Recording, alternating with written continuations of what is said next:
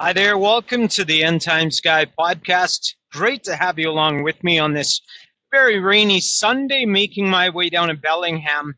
I've got a delivery right on the ocean tomorrow. It's a beautiful place to be. Unfortunately, it's just socked in with rain and clouds. It's going to stay that way through the early part of the week too. So not going to be the best day for a delivery there, but it's still a beautiful area. Still looking forward to it. And I do like to remind you, I'm nothing but a blue-collar truck driver, no ministry, no credentials, nothing special about me, just another child of the living God. And you know, when we have the Holy Spirit, we don't have to be wise. We don't have to be well-learned, well-versed, well-trained. It's the Holy Spirit. We can rely on the Holy Spirit to do the ministry, and that's where the fruit is born. When the Holy Spirit ministers through us normal, frail, weak, confused human beings, the Word of God proceeds. And we know it's the Word of God if it bears fruit. That's the ultimate test. Is it bearing fruit? And true fruit is transformed lives. So if you want to see if a ministry is bearing good fruit for God, where are the transformed lives? Where are the people changed by the power of God, who were once lost in their own sin and selfishness and now live for the glory of God and the good of others? Beautiful thing to see when you see someone born again. Absolutely, unquestionably a beautiful thing.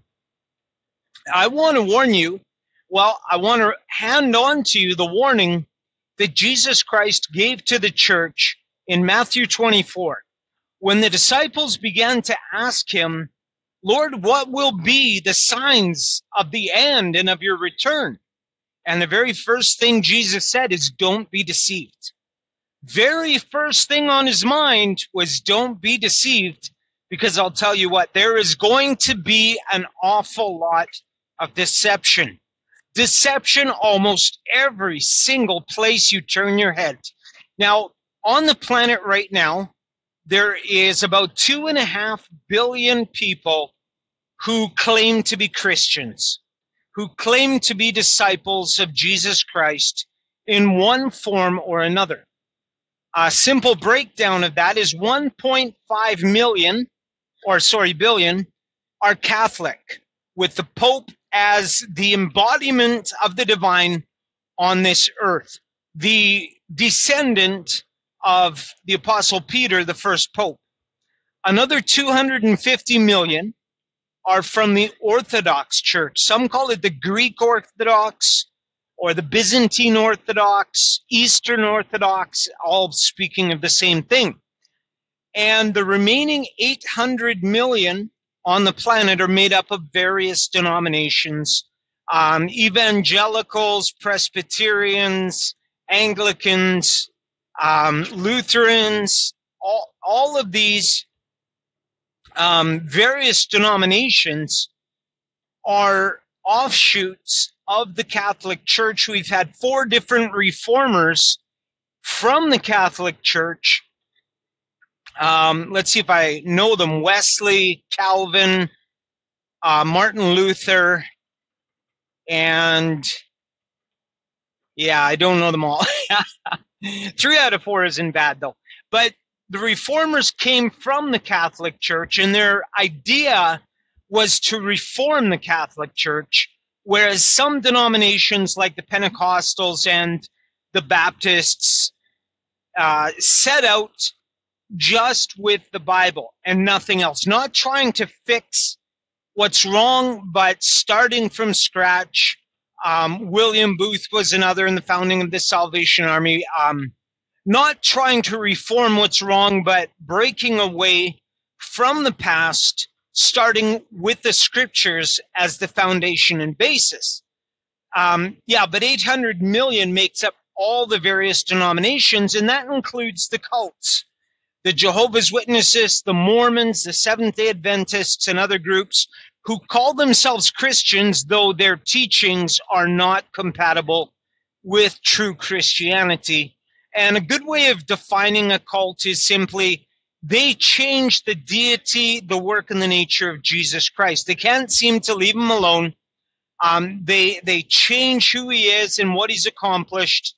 declaring him to be the brother of Lucifer, Michael the archangel, or some other nonsense, stripping him of his true deity. Now, when we step back and take a careful look at the 2.5 billion Christians on the planet, we start to whittle the number down when we compare them to the scriptures. The scriptures make it very clear. We cannot make ourselves Christians. We don't decide if we're Christians. Jesus Christ does. The gospel belongs to God. He chooses us.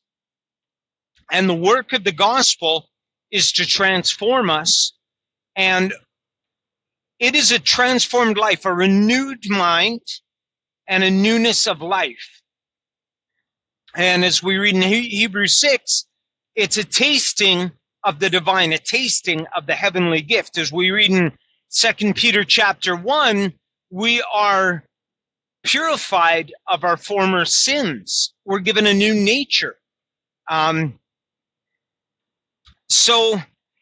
Whereas I'm trying to remember the verse that God writes his laws on our minds and on our hearts. These are all characteristics of this new life that is worked out in us through the power of God.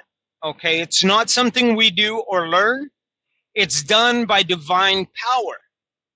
And if we look at this transformed life, this manifestation of God within the human, and compare that to the 2.5 billion Christians, we immediately start to write an awful lot of them off of the list.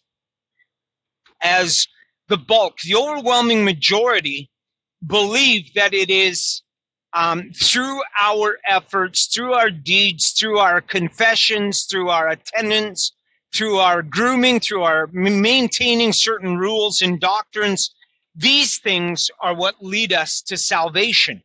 These things are what make us Christian, and that is not biblical. So if we look at a biblical basis and go back to that number, it's nowhere near 2.5 billion. And I honestly couldn't put a number on it because I don't know the hearts of men. I know that there are good Catholics, God-fearing people who I believe to be born again. I've even met a Jehovah's Witness who I believe to be born again. So they're going to come from weird places, but only God knows the true number. But I'll tell you what, who are the people who have power and influence in shaping society and shaping the direction of the church? It's not the born again. It's not the people who have been changed and conformed to the image of Christ. Two of the people, well, I could rattle off a short list of people I will say emphatically are born again. Paul Washer, I believe wholeheartedly, I would bet, I'm not going to be stupid and say I bet my soul, but I would stand very firmly on him being born again. And although he has traveled very far and wide, ministered in many different places, he's virtually unknown. Eric Ludy, another one who preaches the true and everlasting gospel. Milton Green passed away in the late 80s. Another one, fully born again, transformed by the power of God, professing the words of life, virtually unknown. Francis Chan, a man desperate to preach the truth for the glory of God, and by and large unknown. It's the people like Rick Warren, Brian McLaren, Rob Bell, who Joel Osteen, Joyce Meyer, Benny Hinn, these people have control. They have power. They have a voice, and people listen to them. The Pope has a massive pulpit and affects an awful lot of people. And I'm learning in the last little while, his effect goes well beyond the Christian church and in some very nefarious ways. He has a massive influence on the earth. Kings literally bow to him. And, you know, let me tell you what the Pope is doing in a simple analogy. Take a bag of mixed vegetables and pour them in the toilet. and stand back and scrutinize. You have kidney beans and corn and carrots and broccoli and Brussels sprouts and little baby water chestnuts. I believe that's the right name for them. They're horrible things. Bits of onion and green bean and celery in there. A multitude in one toilet or one planet. Well, someone just reached for the flush handle, and that was the Pope, drawing all together as one. But you know what? True unity isn't around the Pope. True unity isn't around Joel Osteen or Benny Hinn or Creflo Dollar or what's his name, Joseph Prince. True unity can only ever be around Jesus Christ. And yet the Pope is drawing not only all Christians together, but all religions together. And this Pope Francis has been very successful, very busy and very successful at uniting world religions and uniting the Eastern Orthodox Church and the Reformed churches as well, all under the headship of Rome. And I'll tell you what, this is happening under our before our very eyes right now. People in the evangelical movement are going to Rome to meet with the Pope. Rick Warren is one of them, and having meetings with the Pope and discussing unity, uniting the Church of Christ, of course, with the Pope as the head of the whole body of Christ. And this is horrific. This is absolutely disastrous for the message of the cross. The Pope is by no means Christian. His teachings on the environment, the ecology, and our stewardship, and our, he's rewriting the Bible so that sins against the environment are the same thing as sins against God. He rewrote the Lord's Prayer because Jesus got something wrong in there in saying that lead us not into temptation. And good thing the Pope, who is smarter than Jesus, fixed it for him. Although I can't understand why the Pope doesn't read his Bible, he can see clearly that it was the Spirit of God that led Jesus to be tempted in the wilderness by Satan. It was the Spirit of God that led him there. So, I wish the Pope would read his Bible, but this is what we're dealing with. A man who has no respect for scriptures and no respect for Jesus Christ, and yet influencing the world and drawing them together.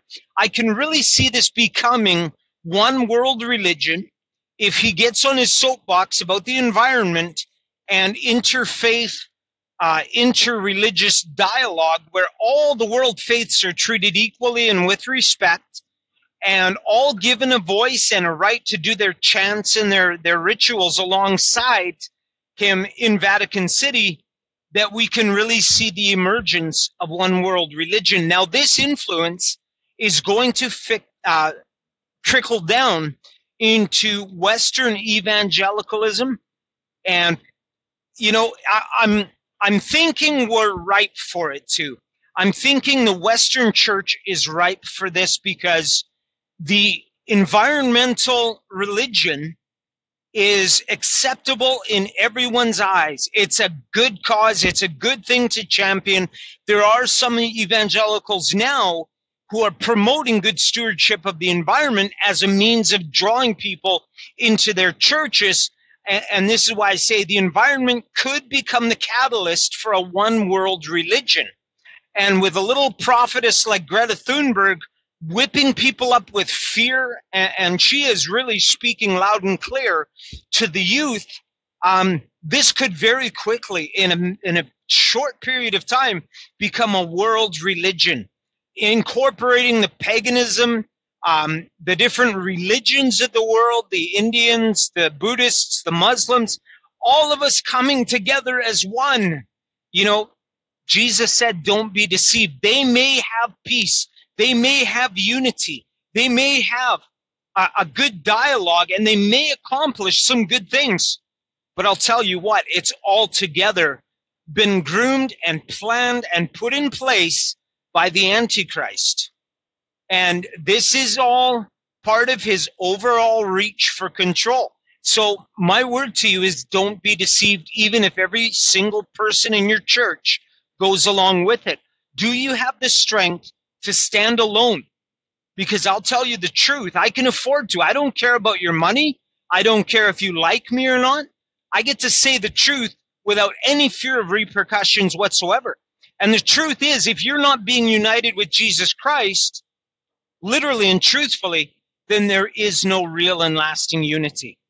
Those you gather around who are born again and put Jesus Christ as the center of their lives, you have eternal unity. You have something that transcends anything the Pope could ever dream of building. You see, Jesus Christ is building the eternal kingdom right now. And those who are united with Christ become united on this earth. And I'm united with many brothers and sisters whom I love desperately and would give my life for without even asking.